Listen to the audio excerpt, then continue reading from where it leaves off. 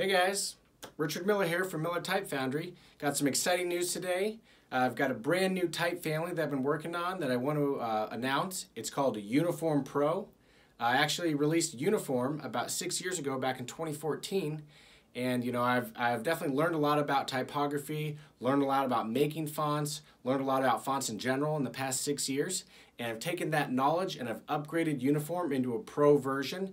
I've added new features like a lot of open type features, added some symbols, added a ton of new language support like Greek and Cyrillic. So definitely excited to showcase in this video all the new features of Uniform. So without any further ado, here's Uniform Pro.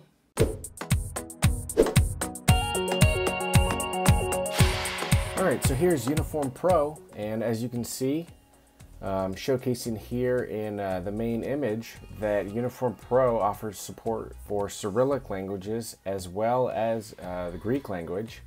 And not only does it offer, you know, traditional Roman upright style, but also has italics included with it, which is something that Uniform did not have. First, I'd like to start off with a quote by Steve Jobs. I think this is pretty interesting. Design is a funny word. Some people think design means how it looks, but of course, if you dig deeper, it's really how it works. And you know, that's so interesting because, you know, as a designer, you know, people use fonts, people design images, and they think they're supposed to just look pretty sometimes. And you know, that's one function of it, but design is really about making things functional in the sense that they accomplish a job. If a font isn't legible, doesn't matter how pretty it looks, it's useless. So I just think that's a really cool quote. Kind of ties into typography and how, you know, fonts they're really a tool that designers use. Uniform is a typeface with 3 different widths. It's kind of the foundation of Uniform. Uniform Regular starts as a circular geometric typeface, and there's a lot out there that have a circular O. Futura is one, for example. So Futura has an O that's pretty much a circle. And you know, that's all fine and well. It's a very popular style. It looks clean. It looks very attractive. There's a lot of benefits to that. But with Futura, as well as pretty much every other geometric circular type family out there, if they ever have any condensed styles, the O basically just kind of becomes an oval or a squished O. There's another style of typefaces like DIN, for instance, where it's basically, I call it straight-sided condensed typefaces, where basically, you know, they'll have an O where the top is a curve and the bottom is a curve and the sides are straight. So that was the basis for Uniform, where basically, as you can see, it's 3 different widths. And the regular width, the O is pretty much a circle. The condensed width, the O is basically 2 circles stacked on top of each other. And the sides are straight where they meet. And then the extra condensed width is 2 circles stacked on top of each other as well, with the sides are straight. And that's basically the basis for Uniform. So basically it's 42 styles total. You've got thin, light, thin, light, regular, medium, bold, black, ultra. And then italics for each of those. And then, as you can see, these are the regular width. These are the condensed. And then these are the extra condensed. So it's 42 fonts total in the whole package, in the family. And like I said, you know, in Uniform Pro, one of the things that makes it pro is the extended language support. So here's some Cyrillic languages, and it's not just Russian. There's many other Cyrillic languages outside of Russian. They're an extended Cyrillic character set. So Uniform offers all that support.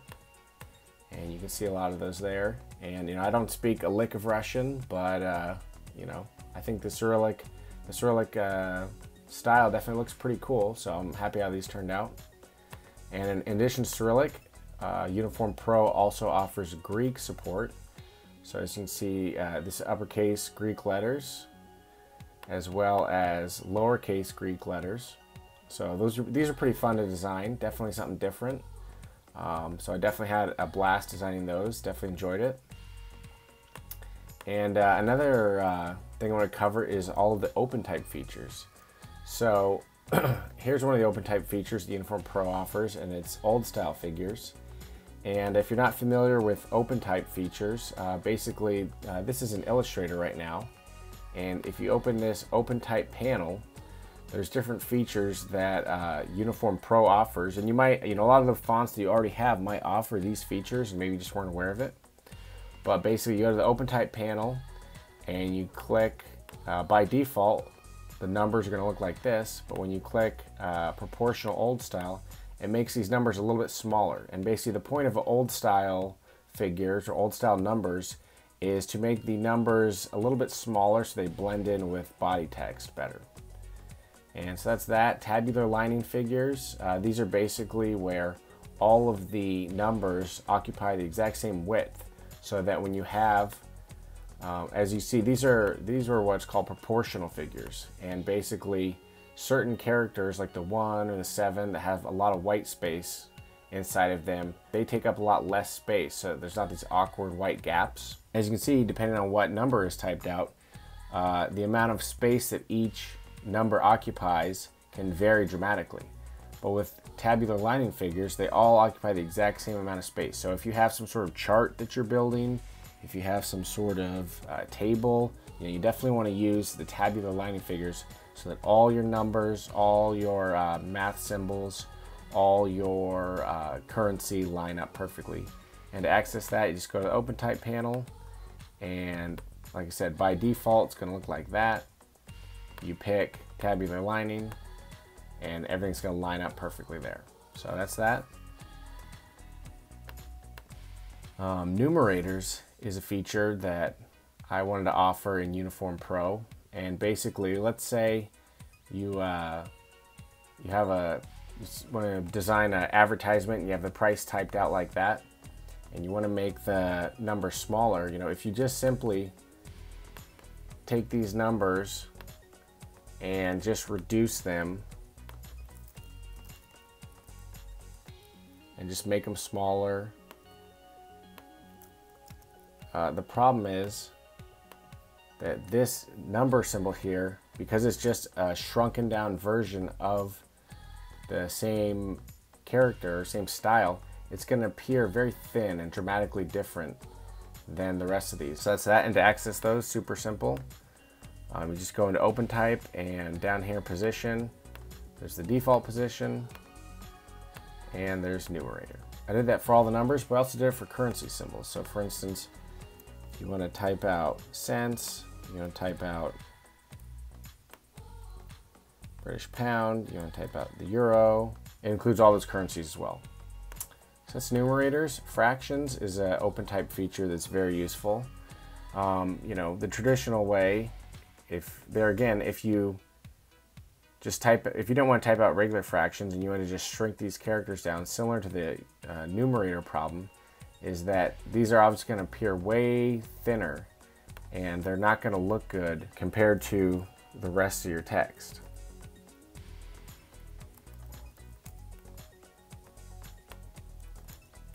If I were to just manually create these, as you can see here,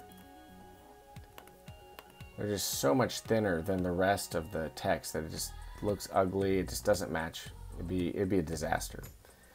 But with these fractions, like I said, these have been intentionally, the weight of it has been increased a little bit to make it blend perfectly with the rest of the characters at normal size. And the way you access these, just go to the OpenType panel, and it's not in any of these menus, this little thing here. So by default, it's going to look like that. You just highlight over what you want, click that little half thing, and that's how you get fractions. So pretty cool there. Ligatures is another OpenType feature that's super useful. Basically, the ligatures that I created for Uniform Pro are ones where like the R and the T meet, and you can see that creates a real, there's a bunch of negative space on the right side of the R. There's also a bunch of negative space on the left side of the T, and that just, when those combine, it creates this huge negative space of white here in between the R and the T, and in a bunch of body text that can be very can draw your eye to it, and it can just mess up the rhythm of the text. So basically, the ligatures that I created kind of clip off the left side of that T just to decrease that white space a little bit. You don't want it to just completely go away, so the characters are still recognizable, but it at least reduces it a little bit so that the characters these character combinations blend in with the rest of the text a lot better. And basically ligatures, the way they work is as you're typing, as long as you have ligatures turned on, which is right here, as you're typing, they just automatically happen. You can see how the T has that little horizontal piece to the left of it, but when you type an F next to it, it disappears. You type an R next to it, it disappears, because the ligature, as long as it's turned on, is automatically substituting those characters. So that's pretty cool there. Now this is one of the upgraded Pro features in Uniform Pro, and these are these specialty ligatures that I created. So basically, if you take these certain character combinations and you type them, you'll get these symbols just in your regular text. So for instance, as you can see, this is Uniform Pro condensed. If I type left parentheses, it just shows up as left parentheses. And if I type a right parentheses next to it, it instantly turns into a circle.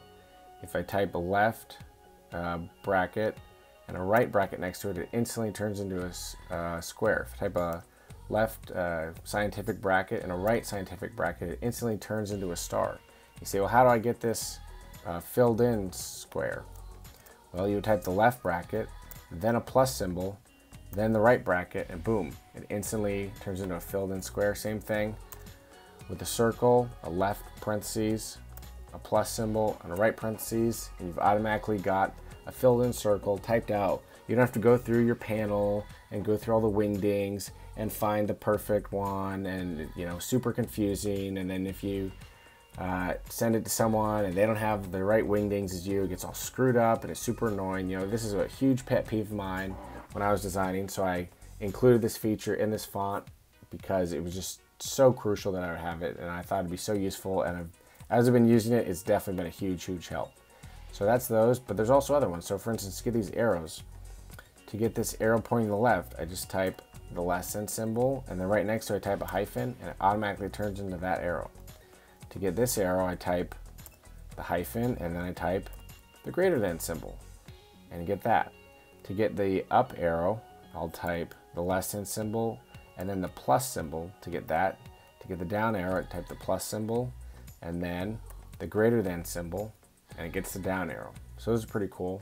But then I've also got these specialty arrows. So to get this one, as you can see up here, type the left parentheses, the less than symbol, the hyphen, and then close parentheses. And now I get black circle with the arrow as a negative cut out. And if I want to turn it into this symbol that's outline circle, I simply just add an extra set of parentheses on the outside, and boom, there we go. And like I said, if you want to figure out, well, wait, what did you do to type this in? Just go back here, turn off the ligatures, you can see what all the characters are, turn it back on, and it automatically changes. So that's that. Alternates, basically there's a bunch of alternates for Uniform, and the alternates are basically the G, the uppercase G. The default one basically is where it's just a circle with the crossbar, but the alternate G has this straightened stem here. And then the K, the default K is just kind of the right side of the K is just a triangle. And here it's got the type of K with the two diagonal members that don't meet together at the stem. And then same with the lowercase k, and then the A, the default A is a two-story A, and the alternate A is just a circular one-story A. And basically to access these, there again you go to Open Type, and right here, stylistic alternates, and you check that, it switches them back and forth. So that's that. Now sarcasm mark. Now this is something that I've been thinking about for years and years and years. And I designed this sarcasm mark in Uniform Pro, and I've seen many different proposals for sarcasm marks over the years, and some of them seemed really stupid, some were ugly, some of them didn't even look like real letters. But I feel like this is the perfect sarcasm mark. It's just one period with two diagonal lines, looks very similar to exclamation point. And I think that we should standardize this, make it the sarcasm mark, and so leave a comment if you agree with me, and share this with somebody if you believe in the sarcasm mark. So that's that, and let's get into some examples of Uniform Pro in use. So this is basically, kind of a mock version of Google Translate that I created.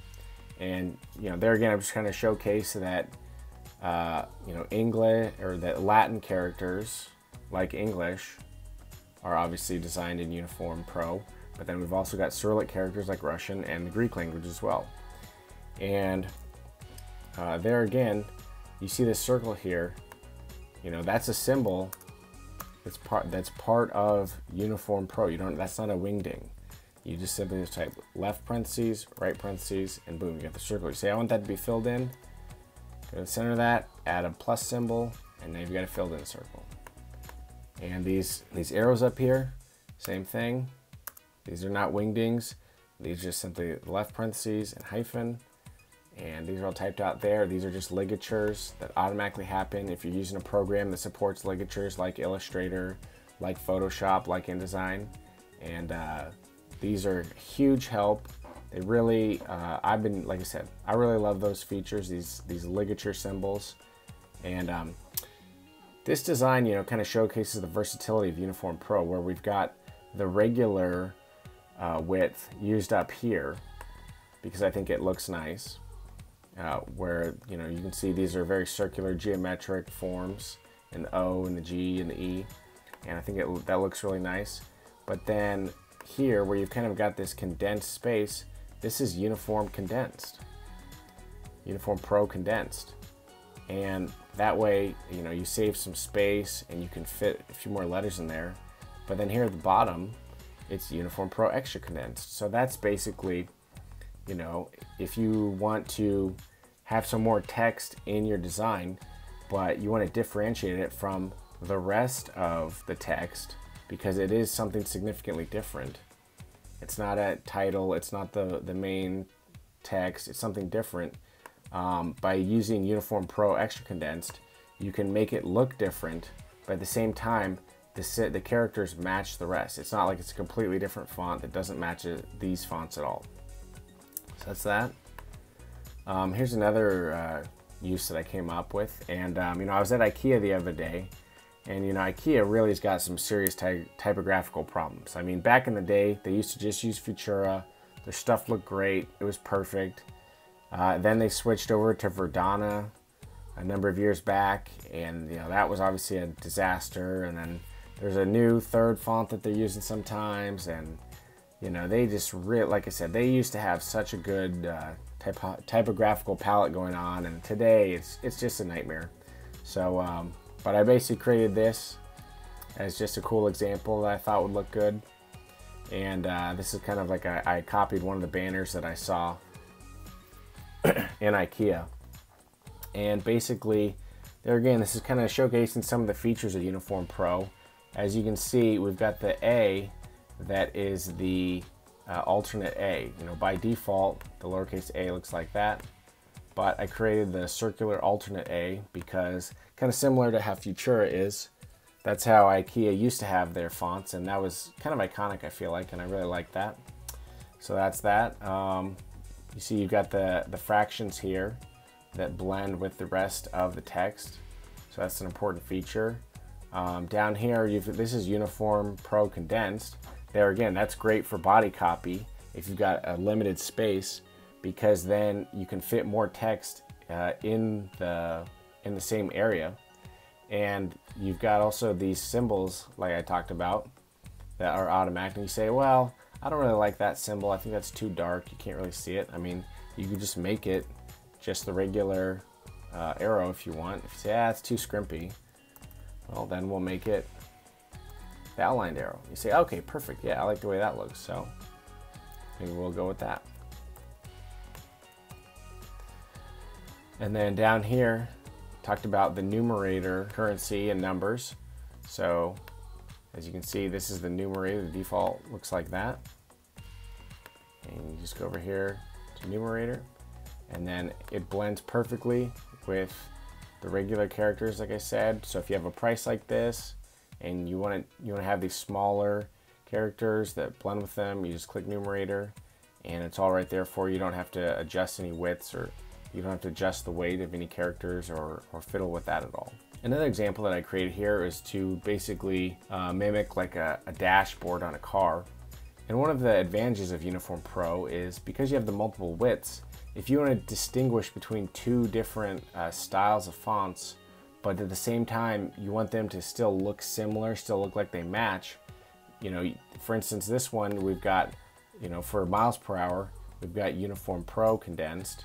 For kilometers per hour, Uniform Pro extra condensed. And the beauty of that system is that, like I said, you know, the numbers still match. They look extremely similar, but they are slightly different enough to distinguish between the two. You know, you don't have to just only rely on changing the color or only rely on changing the size. Here you've changed the style of the font, but they still match basically perfectly. They're just different widths of the same font family. So I think that's a really cool effect there. And the last thing I want to mention is I did recently launch Uniform Pro, and you know, as an introductory sale, putting the whole complete family at 85% off.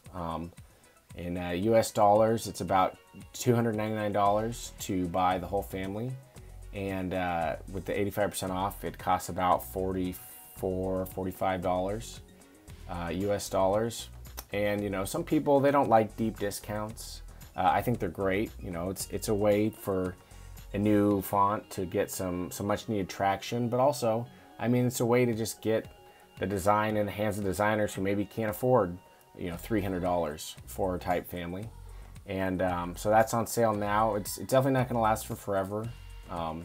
So take advantage while you can. And basically, you know, with that sale, you're basically getting 42 fonts for about 44 bucks. So, I mean, you can't beat that deal. These are professionally designed, quality fonts.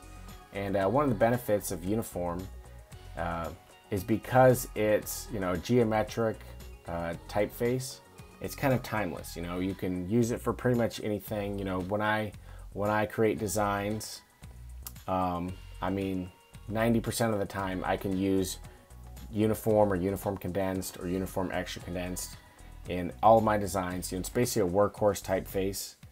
It's not just a specific style that you can only use for, you know, just select designs. You know, it's kind of neutral enough that you can use it for pretty much everything. So definitely like the versatility of geometric fonts like Uniform here. So hope this was informative. Hope you learned a lot. Hope you enjoy the new typeface, and go pick up your copy of Uniform Pro. Like I said, it's 85% off.